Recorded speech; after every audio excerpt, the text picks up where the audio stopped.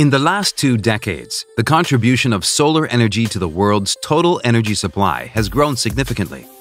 This video will show how solar cell or photovoltaic cell produce electricity. Energy from the sun is the most abundant and absolutely freely available energy on planet Earth.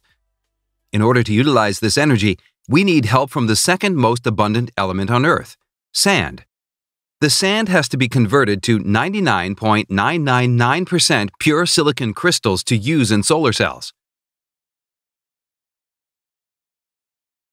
To achieve this, the sand has to go through a complex purification process as shown.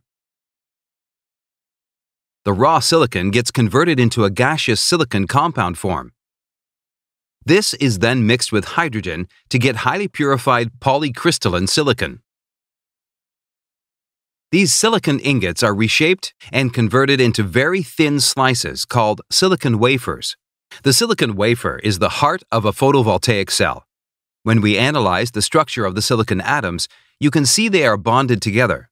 When you are bonded with someone, you lose your freedom. Similarly, the electrons in the silicon structure also have no freedom of movement. To make the study easier, let's consider a 2D structure of the silicon crystals. Assume that phosphorus atoms with 5 valence electrons are injected into it. Here, one electron is free to move. In this structure, when the electrons get sufficient energy, they will move freely. Let's try to make a highly simplified solar cell only using this type of material. When light strikes them, the electrons will gain photon energy and will be free to move. However, this movement of the electrons is random. It does not result in any current through the load. To make the electron flow unidirectional, a driving force is needed. An easy and practical way to produce the driving force is a p-n junction. Let's see how a p-n junction produces the driving force. Similar to n-type doping, if you inject boron with 3 valence electrons into pure silicon, there will be 1 hole for each atom. This is called p-type doping.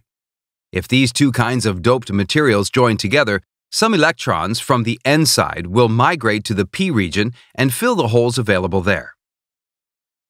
This way, a depletion region is formed, where there are no free electrons and holes.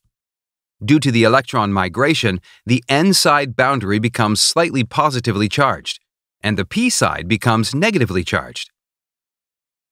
An electric field will definitely be formed between these charges. This electric field produces the necessary driving force. Let's see it in detail.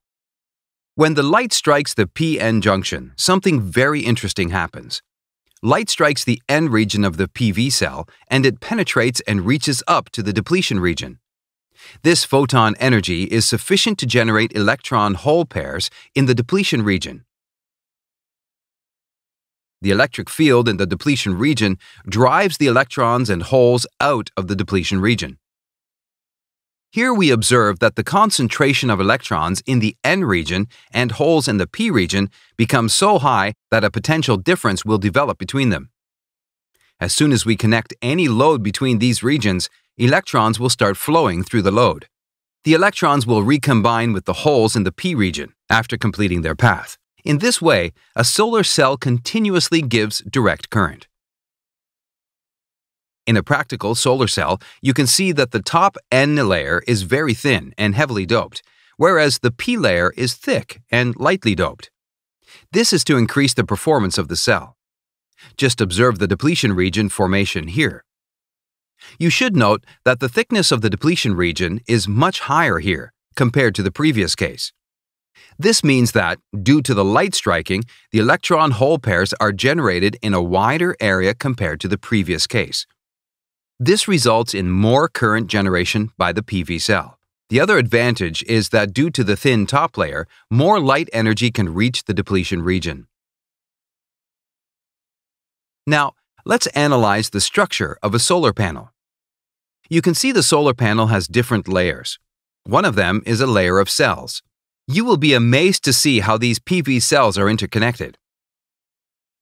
After passing through the fingers, the electrons get collected in bus bars. The top negative side of this cell is connected to the back side of the next cell through copper strips. Here, it forms a series connection. When you connect these series-connected cells parallel to another cell series, you get the solar panel. A single PV cell produces only around 0.5 voltage. The combination of series and parallel connection of the cells increases the current and voltage values to a usable range. The layer of EVA sheeting on both sides of the cells is to protect them from shocks, vibrations, humidity, and dirt. Why are there two different kinds of appearances for the solar panels? This is because of the difference in the internal crystalline lattice structure. In polycrystalline solar panels, multi-crystals are randomly oriented. If the chemical process of silicon crystals is taken one step further, the polycrystalline cells will become monocrystalline cells. Even though the principles of operation of both are the same, monocrystalline cells offer higher electrical conductivity. However, monocrystalline cells are costlier and thus not widely used. Even though running costs of PV cells are negligible, the total global energy contribution of solar voltaic is only 1.3%. This is mainly because of the capital costs and the efficiency constraints of solar voltaic panels, which do not match conventional energy options. Solar panels on the roofs of homes have the option to store electricity with the help of batteries and solar charge controllers. However, in the case of a solar power plant, the massive amount of storage required is not possible.